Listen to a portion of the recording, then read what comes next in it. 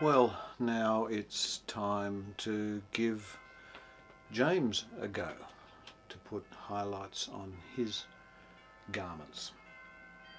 Again, a reminder that you're seeing this at 4 times the normal speed, and from time to time there might be normal speed above me. I'm starting with the inner garment, what will be the white garment with green tinting, and for this, of course, as always, the ubiquitous titanium white. There is another white pigment which I virtually never ever use, and more, or fewer and fewer iconographers use it, zinc white.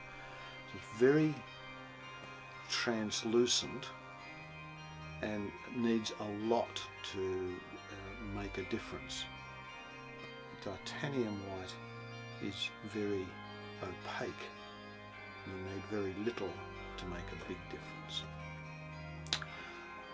Well, there's not a lot more to be said at this stage about what's happening apart from watching it.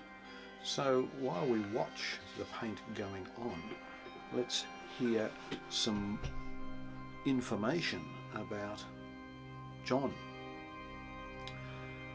And again, as with Philip, this information has been written by Dr. Keith Dyer. And so he writes, James, the brother of Jesus the Just, Adelphotheus, that is, brother of God and first bishop of Jerusalem. Now, there are 42 mentions of the name James in the New Testament, referring to as many as 7 different people, and a further 27 uses of Yaakov, referring to the Hebrew patriarch. It is sometimes difficult, therefore, to sort out which James is meant. One of the 2 disciples with that name, the brother of the Lord and leader of the church in Jerusalem, or the author of the letter of James, apart from other minor characters carrying the same name. There are many suggestions about how the identities of the Jameses might overlap or be clarified, but the most commonly accepted position is that James the Just, the brother of the Lord, and that's listed in Acts in Galatians 1:19 and 2 and 9, is the one who became the leader of the Jerusalem church and the most likely source of the epistle of James. The other main James, the apostle, the brother of John the son of Zebedee, was the first and only member of the 12 martyrs in the New Testament record. Acts 12:1-2, around 44 in the Common Era. But James the Just himself suffered the same fate later on in 62 in the Common Era. Indeed, the Jewish historian Josephus tells us more about the death of James the Just than he does about the death of Jesus, and attributes the dismissal of the high priest Ananus the Younger to his blatant opportunism in having James clubbed and stoned while the Romans were absent. And Josephus writes about this in his book Antiquities of the Jews, Book 20, Chapter 19. We can see from the references in Acts, that is Acts 12, chapter 12, verse 17 and 15, 13 following, and in 21:18, that in his own time James had an authority and reputation in Jerusalem that exceeded that of Peter and Paul. James was the one who settled divisive issues in Jerusalem, and to whom Peter and Paul returned to maintain their good standing with the earliest Jesus followers. The reputation of James, also known in the tradition as camel knees due to the time he spent on his knees praying in the temple, extends well beyond the biblical canon. The Gospel of Thomas reads, "The disciples said to Jesus, 'We know that you will depart from us. Who will be our leader?' Jesus said to them, 'Wherever you have come, you will go to James the Just, for whose sake heaven and earth came into being.'" Again, this provides further evidence from outside the Bible of the considerable reputation of James of Jerusalem. The letter of James itself shows signs of some very early material and may well be a reworking of the sermons of the first Bishop of Jerusalem. It is a treatise on putting into practice the teachings of Jesus, on God's bias to the poor, and on faith in action, not just belief. The memorable "faith without works is dead" in James 2:26, a statement in some tension with Paul's writings. Traditionally, James the Just has been the patron saint of the dying, of milliners, hat makers, fullers, and pharmacists. Given the distinctive emphases of the James traditions in Acts and the Epistle of James, we might suggest that he also be seen today as the patron saint of the poor, of community development and practical Christianity, of Jewish Christian dialogue, of knee and hip replacements, and of any teachers who struggle with their sharp tongues, in reference to James 3, 1-12. Well,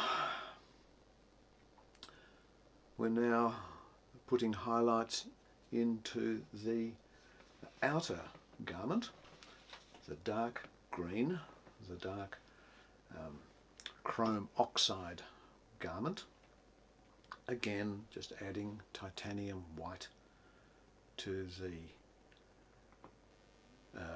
chromium oxide, the green pigment. Firstly, just a little, just to give that slight contrast between the dark and the light, the places where light will fall on the outside of folds, but particularly in terms of the anatomy of a person, on the shoulders, forearms, and upper thighs, so from the knee. So below the knee will tend to be dark. And it'll grade from the knee through to the waist, going from light to dark.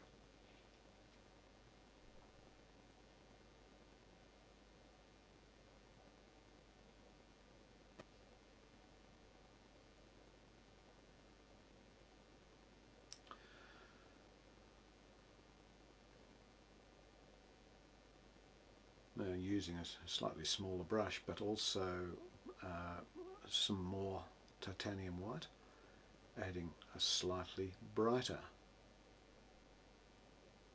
highlight, but not covering as much area.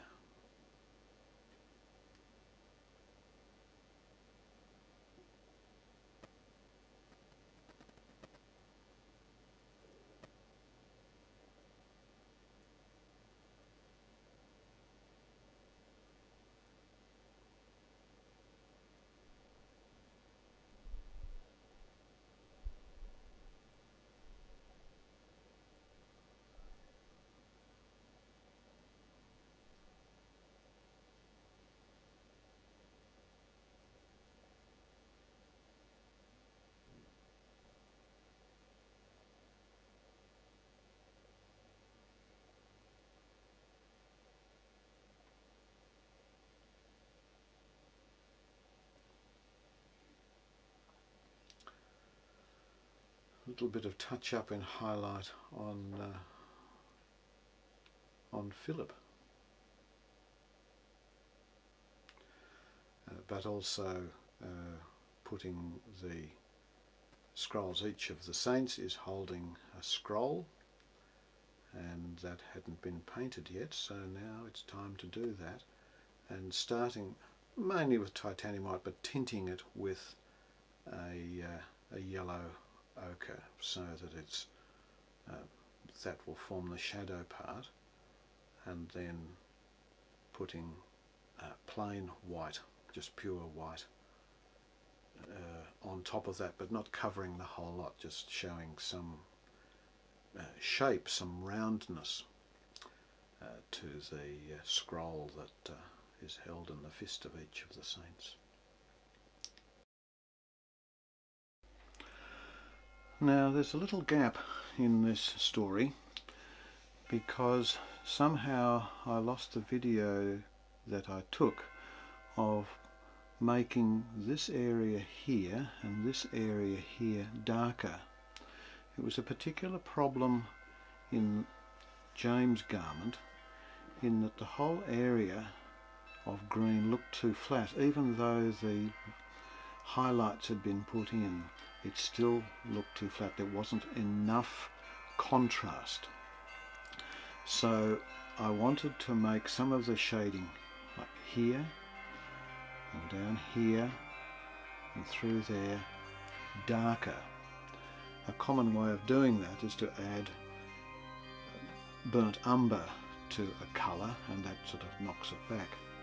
But another way is to add the complementary colour. Now the complementary colour of green is red, and so I added some cadmium red to the green, and that came up with that colour there. It wasn't such a problem for the blue, but I'm glad I did do this as well and use the complementary colour for blue, which is orange, and this is cadmium orange, very bright, and it's quite exciting the way that bright colour added to the cerulean blue made this more vibrant dark blue.